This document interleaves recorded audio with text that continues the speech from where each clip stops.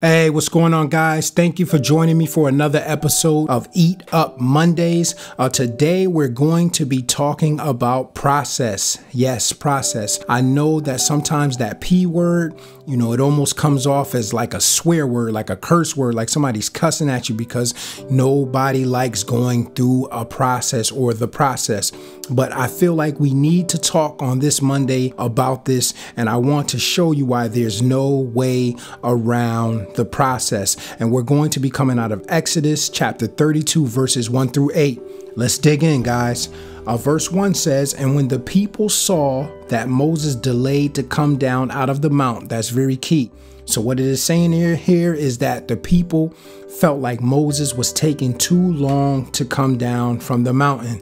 It says, "The people gathered themselves together unto Aaron and said unto him, Up, make us gods which shall go before us. For as for this Moses," this is key right here, "the man that brought us up out of the land of Egypt, we would not what is become of him." So what do we see here? We see human nature, that when we are in a process, when we are waiting on God, when we are waiting on something, and to us it is taking too long, what do?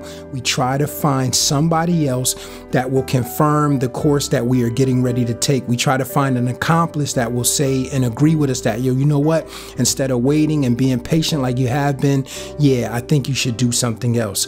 Verse 2 says, "And Aaron said unto them, Break off the golden earrings which are in the ears of your wives, of your sons, and of your daughters, and bring them unto me." So here in verse 2, this is Aaron confirming the new path that they want to take. So not only did they get the accomplice, but now they have the confirmation. Verse 3, "And all the people break off the golden earrings which were in their ears, and brought them unto Aaron.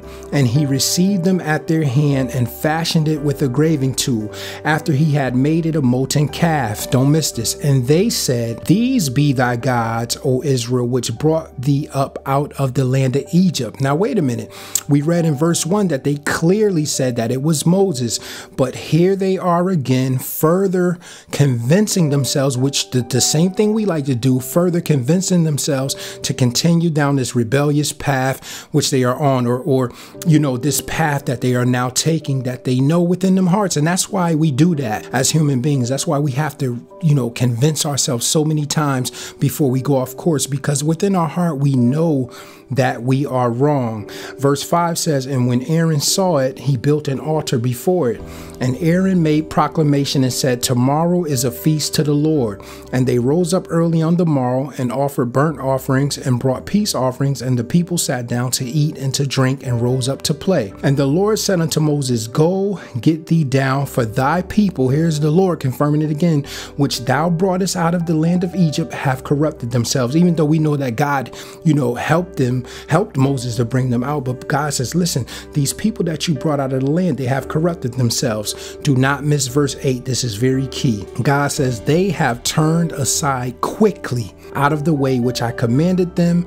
They have made them a molten calf and have worshipped it and have sacrificed thereunto and said, These be thy gods, O Israel, which have brought thee up out of the land of Egypt." Wow, this is super powerful.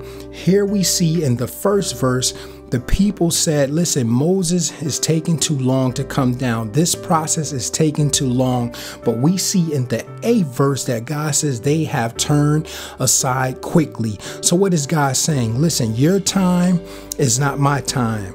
Your timing is not my timing. What they perceived to be taking a long time, God perceived to that they did not wait long enough. And that's very key, because a lot of times, we want things to happen so quickly and right away, and don't realize that there's a process to why it is taking what we would call so long. And think about it.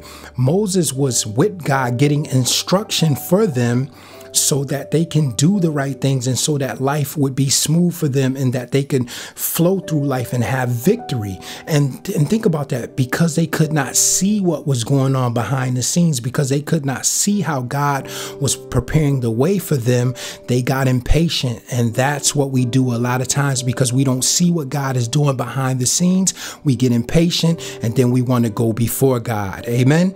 So really quickly, before I close out, one thing that that they were doing were waiting on God. But there's two definitions of waiting on, and I want to read these very quickly to you. The first is to wait for. The second is to act as a servant to. The word servant is a person devoted to another or to a cause. So while they were waiting on God or waiting for God, they should have been waiting on God. And as far as when it comes to serving God, in other words, they should have been devoted to whatever it is that God had for them to do. And then that way it would have kept their mind off of what they were waiting on. Sometimes we're always call ourselves waiting on the Lord when the Lord says, listen, I'm waiting on you to do what it is that I need you to do, because sometimes both are tied in. So I wanted to encourage you guys, listen, go through the process. I know it's hard. The wilderness is not a comfortable place, but in order to get to the land of Canaan, in order to get to your finish line, remember, you have to go through the process. Listen, guys, I love you. And until the next time, shalom.